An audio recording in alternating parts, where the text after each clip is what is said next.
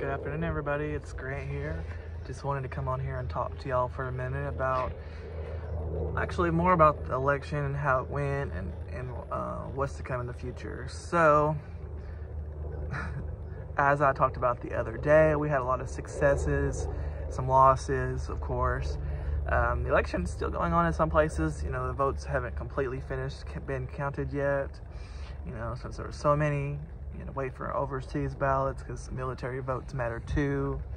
You know, the envelopes that were marked as of November 8th, you know, that whether they come in on time or not depends on the mail. Sometimes it takes days, you know, and then after that come in, you gotta count them all. Sometimes it takes time. So we just got some announcements from Nevada and Arizona in the past couple of days, and you know, Nevada elected a Republican governor, but elected a U.S. senator, re-elected Miss Catherine to the U.S. Senate, so that's awesome. And then we flipped the governor's seat and the Secretary of State seat in Arizona from red to blue. So that was a lot of work that they put in, and all the hard work paid off. They had over 60% voter turnout. Meanwhile, here in Arkansas, we had only 50.5% turnout. So basically what I'm saying is we elected our governor with only about 25% of the vote, just around that frame. So 25% of the state basically decided for us, you know, who our governor was. And that's not even including the people that aren't registered to vote. We have almost 1.8 million registered voters. Only around 900,000 people voted. So just barely over half of Arkansans voted, which led to us having a Trump-endorsed governor now. I feel like if we would have had more people get out to vote, it could have been a different outcome. It would be much more of a closer race for sure, I feel. Especially if we had everybody registered that are eligible to register to vote and actually voted. It's probably not ever gonna happen 100% because some people don't wanna vote, but I would like us to get closer to that point where we have people voting, more than 50% turnout preferably, especially for midterms. Midterm elections are very important. Our whole legislature was up for election. We had some crazy ballot initiatives that are on the ballot that we happily defeated. Some closer margins than others, but we defeated all of the bad ballot initiatives. So I'm super proud of us for that one, especially issue 2, which would have made it harder to pass citizen-led initiatives like a minimum wage increase or marijuana legalization or anything that we want to pass from the citizen. So I'm super proud of us for, you know, voting against issue 2, also voting against issue 1. That was the most popular one to vote against. It had over 60% of people vote against it, I believe, and that would have allowed the legislature to call themselves into session whenever they wanted, being, you know, creating a more arena for partisan politics instead of getting business done. You know, I know that we're probably going to have partisanship anyways with Sarah being the governor now, but I feel like we can definitely do a little more positivity in that aspect. So anyways, I'm going to go over here and continue to walk. I'm walking and talking today. So anyways, that's our goal for the next election, is to get more people registered to vote, and for the most part, getting those people to go and actually vote is going to be the bigger thing here that we need to focus on. We need to focus on getting more volunteers, because without volunteers, you can't really win races, and your campaign will not be as successful. And we need to add more things to our ballot for 2024. I know previously I said, you know, definitely have recreational marijuana on the ballot that would decriminalize and allow for homegrown.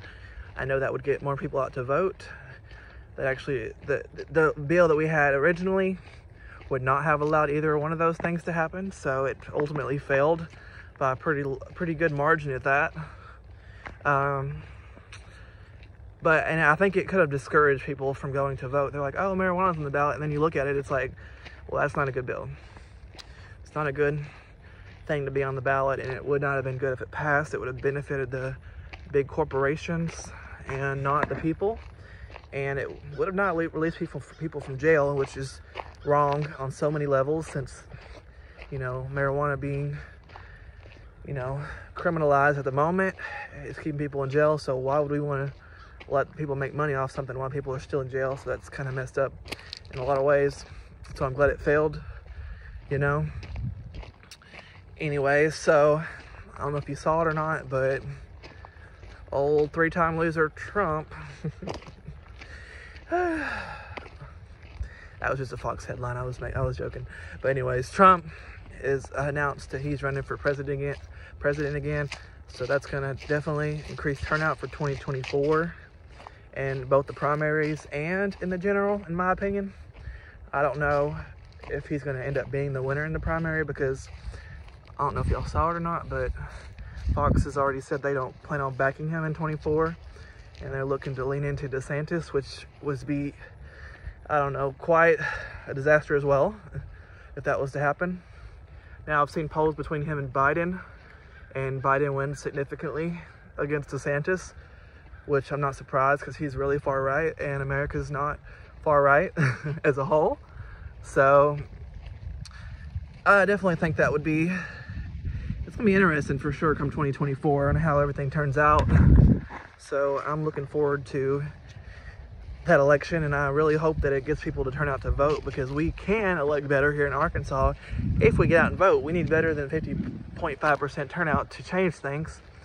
And even the 50.5%, we did better than 2018 at least. So we performed better than the last midterm election. So I'm proud of us for that. We can always improve more. A lot of things that were shown in the midterm election with a little bit higher turnout was the fact that we elected some good people in some local races, especially. We had our first gay mayor up in northern Arkansas. Also, there's a runoff happening soon for another runoff here in down in Sheridan. There's an openly gay man running for mayor of Sheridan in Grant County, and his dad is actually the current mayor. So he actually got the most votes, but you know, since the rules in that city, apparently they have to have a runoff now. So I'm really hoping that Justin Wise can win this in Sheridan, have the first openly gay mayor for Sheridan. That'd be such a, you know, that'd be a lot more progress made in that city. I really would be so happy to see that, being that's where I graduated from, actually, even though I didn't live in the city. I graduated from Sheridan High School back in 2012, so it'd be great to see them making some progress. Another thing is, openly gay man down in Clark County has the most votes so far. I believe he's 4 votes ahead in the race for JP, Justice of the Peace, and they're supposed to have the final count, I believe, this Friday. So I really hope that Zach Bledsoe can pull it off. And also, I don't know why I can't remember this guy's name. Okay, I think I got it now. Anyways, he won his race, and he's a Democrat down there in Clark County as well. Michael Ankton, I hope I'm pronouncing that correctly, but I really like the guy. He's super nice. I met him before. He's a young man, and he wants to make change in his community, and he won his JP race. I'm so proud of him. And up in, what is it, Craighead County, Garrett Barnes won his race for JP. So another young man who's an educator won his race. So we have a lot of amazing people. And even over here in Alexander, Saline-Pulaski County line, there's some amazing women who ran for city office, for mayor, and I guess it's some kind of city council, other races, but they're women of, two of them are women of color, and they won their races. And another, this white lady, what's her name? Crystal Herman. She's super nice, and she's ahead so far in her race for mayor. She actually got more votes than the current mayor, but because of the rules in this race as well, in this city, she's going to a runoff as well. So I wish the best for Crystal Herman. And if you live in Alexander, please vote for her for mayor. She seems like a woman that wants to make progress in the city. She's really determined, and she has a vision for the city. She wants to make it inclusive, and I really want her to win, and she's definitely got my support. So if you live in Alexander, please vote for her for mayor of Alexander. Our mayor and Brian over there, he actually got reelected as well, running against Ron DeSantis, which has shown support for people like French Hill, John Bozeman. And so I'm super happy to see that Mayor Alan Scott won re-election by a few points in Bryant's mayor race. So I'm super happy to see the mayor of Bryant get re-elected. So I'm just saying, guys, even though we didn't win big races like the governor's race, I know that was such a disappointment because we now have someone that's so divisive in there, backed by Trump, and the only way we can change things, this is what I was told a couple years ago when I first got involved in politics. I was never involved in politics before. I didn't realize how much it affects our daily lives, and it does in so many aspects. And I was just sitting there and somebody said, you know, if you ever want to change things for the better, you're going to have to vote for better. And then, I don't know, something resonated with me with that, and I went and got registered to vote that day. Just went down the street, there had a little table, and I got registered to vote. And it's just as simple as that. And I've been involved ever since, and I just see it all. So much has been made clear in these past couple of years, especially how much change that we need, and we can do it. It takes people like me, it takes people like Miss Susie Velez getting people registered to vote, Miss Caroline Morgan getting out there and holding signs for people, knocking doors. I'm just saying, there's a lot of work to be put in, but it's so much fun, you know, especially when you see all these outcomes.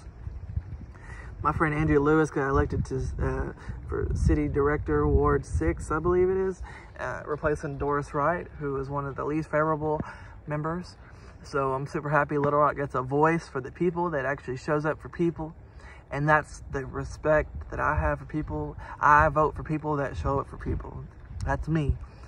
Just like I voted for our mayor, Mayor Scott. I had not met him officially until a few weeks ago when he had his town hall for the mayor's race. And I walked up to him and he knew me by name. Knew me by name, guys. Sorry.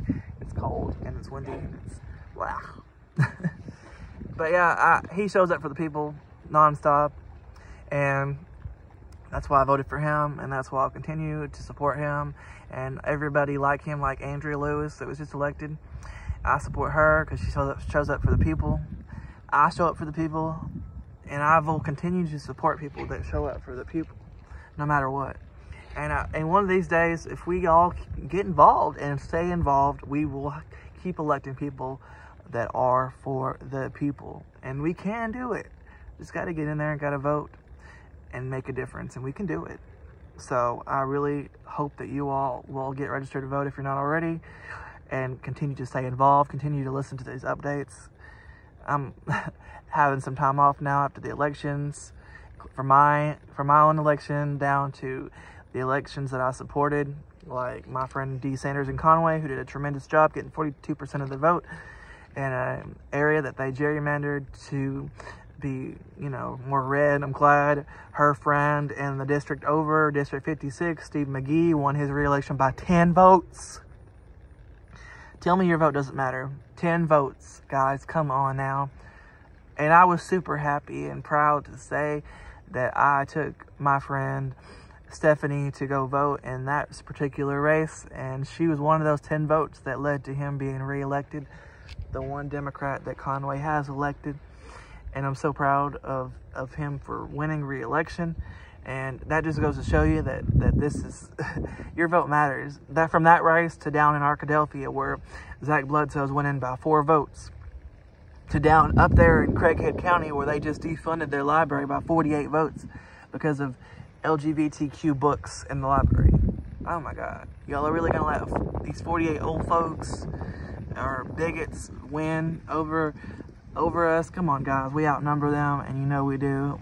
And they're going to continue beating us unless we get out there and vote and help these people to overcome the hate and division, because we're so much better than hate and division, and we can come together. We just got to get out there and vote, because your vote can be the one that makes the difference. Believe it or not, it can. I don't know what it's up in the Northeast, Massachusetts or something. There's a couple of races right now that are winning with just 1 vote. The Democrat won with just 1 vote in 2 different races.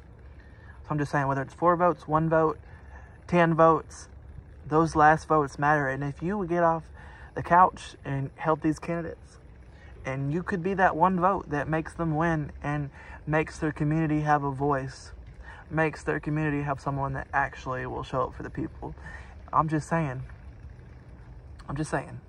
we could make a difference, and we can, and we will.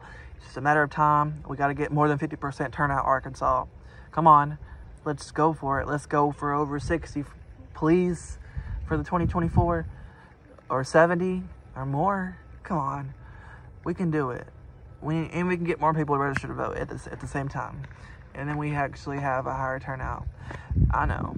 My goal here is to get people to actually go vote, especially the ones that are registered and haven't voted. Let's go vote. All right, guys. I'm going to get off here. Y'all have a good day.